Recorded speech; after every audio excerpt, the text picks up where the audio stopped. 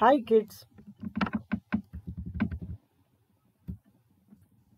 today we are going to discuss a new lesson in geography, major landforms of the earth. Before discussing this lesson, let's recap what we discussed in the previous lesson of geography. We discussed about the major domains. In that lesson, we learned about the different spheres like the lithosphere, atmosphere, hydrosphere, and finally biosphere. Now, whenever we see our Earth from the space, its surface looks plain. But in reality, this Earth is having many ups and downs. So, these particular variations on the land surface of the Earth are known as relief features or landforms of the Earth. These landforms include plains, plateaus, mountains, hills, valleys, so on and so forth. These landforms are the result of two processes, the internal process and the external process. Some of these changes occur suddenly, while some are gradual.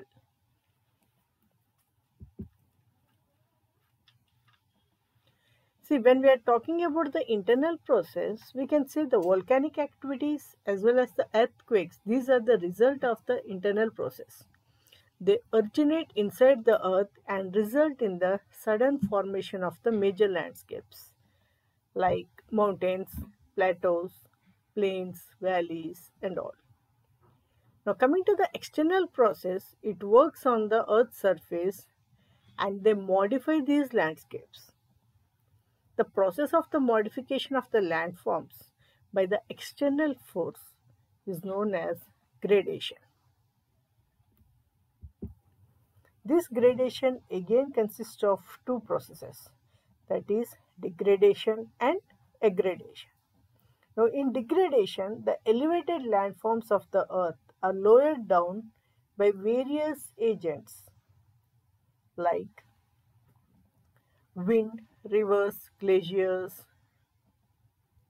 Okay, now this process is known as erosion.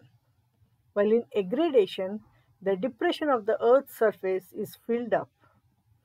It is known as deposition. Now, we are going to discuss about these particular landforms in detail. The first landform which we are going to discuss is mountains. Now, coming to these mountains, mountains are the natural elevation of the earth's surface. They are formed by the internal forces.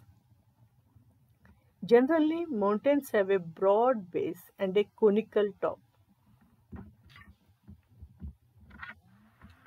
These mountains have large rivers of ice.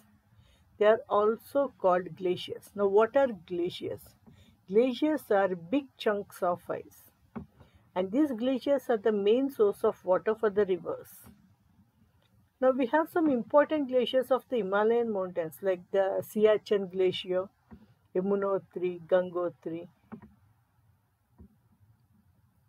Now, the Himalayas in the Asia, the Alps in the Europe, and the Andes in South America. These are the examples of some mountain ranges.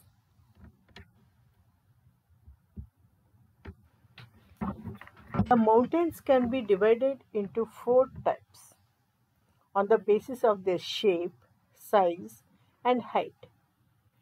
Now, the first one is the fold mountains, followed by block mountains, volcanic mountains, and finally the residual mountains. Let's learn about these mountains. Now, fold mountains. These mountains are formed when the Earth's crust bends due to its movements. The internal movement causes folds on the Earth's surface. It results in several ups and downs. The upper part of the fold is known as anticline, while the lower part is called as syncline.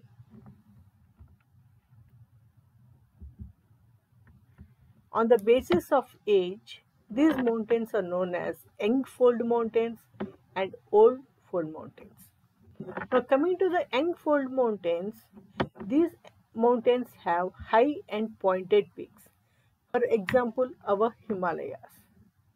Coming to the old fold mountains, they have rounded features with low height, like our Aravalli range. The next one is about the block mountains. Block mountains are formed when a landmass between parallel faults in the Earth's crust is pushed up or when the land around it sinks. The uplifted part of the landform is known as orths, while the lowered landform are termed as graben.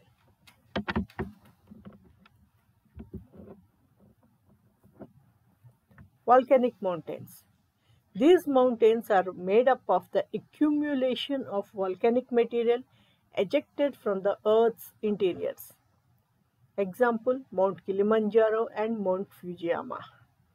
You know, kids, we have one active volcano in India which is located in the Andaman and Nicobar Islands. And in Andaman and Nicobar Islands, there is a place called as Barren Island.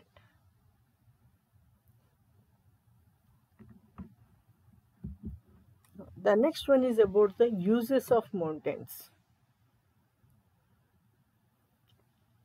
Mountains are rich source of water. Mountain glaciers are the sources of water for many rivers. These perennial rivers provide water for inland navigation, hydroelectricity, and irrigation. Now, what are perennial rivers? The northern part of the rivers, whatever we have in the northern part of India, are called as perennial rivers as they flow throughout the year. These rivers are even called as the snow-fed rivers. Now, coming to the southern part of India, the rivers in the southern part of India are called as rain-fed rivers or non-perennial rivers. The next uses of mountain. Mountains provide many building materials such as granite, marble, limestone, etc. These mountains, they maintain even ecological balance, check environmental pollution and soil erosion. Mountains even act as a tourist sites also. Tourists come here for the scenic beauty. Mountains provide grasslands for cattle grazing. They provide a variety of flora and fauna. They provide shelter for wild animals.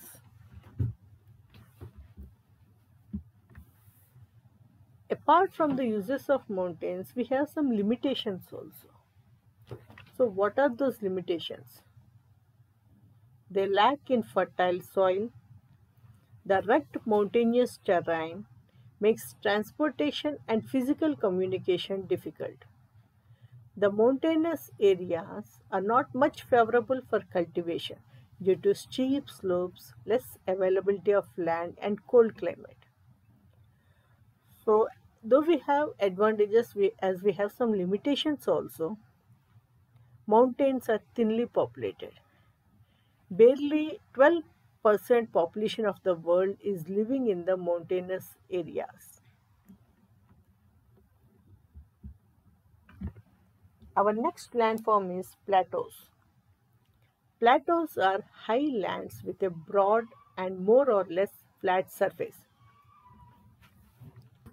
Due to the flat-topped surface, these landforms are also known as tablelands. Their height vary from 100 meters to 1000 meters.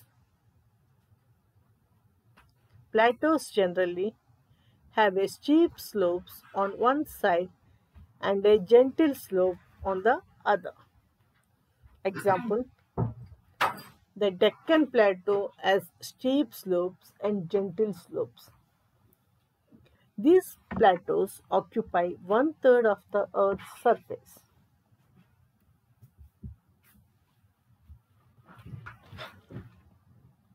We have some types of plateaus also, like the intermontane plateaus, the Piedmont plateaus, and the continental plateaus.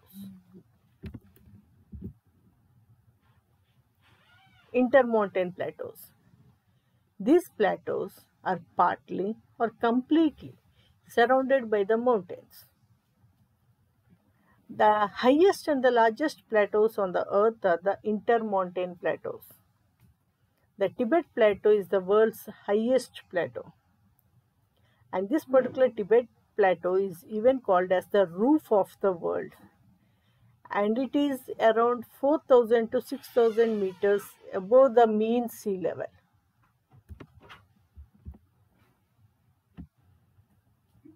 The next one is the Piedmont Plateau. These plateaus are formed at the foothill zone of the huge mountains. These plateaus lie between mountain ranges on one side and sea or plains on the other side. For example, the Colorado Plateau in the North America and the Patagonia Plateau in South America.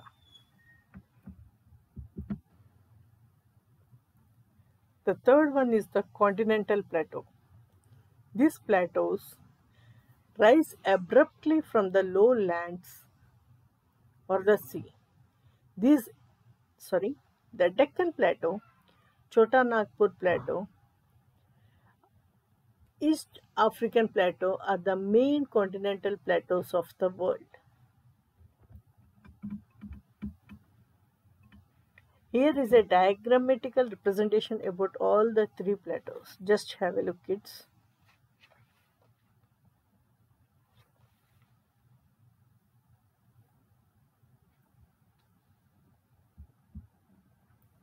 Now we are coming for the advantages of plateaus. Plateaus are rich in mineral deposits.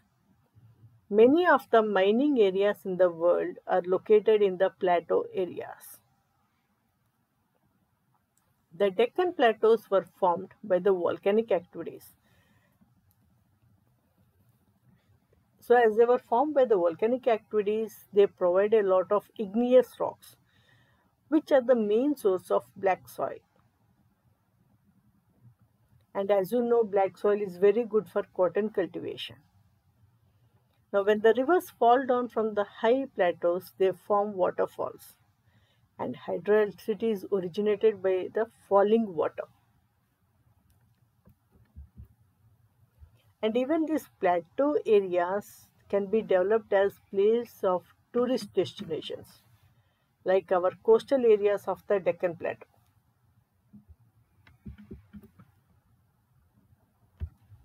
Now, let's go for the limitation of plateau. Some of the plateaus in the world are composed of hard rocks, so therefore less favorable for human settlements compared to plain areas. Farming activities on the plateaus depend on the rainfall. If there is lack of rainfall, they are not suitable for human settlements. So kids, so far we discussed about two landforms. One is about the mountains, the other one is about the plateaus. That's it for now. Thank you.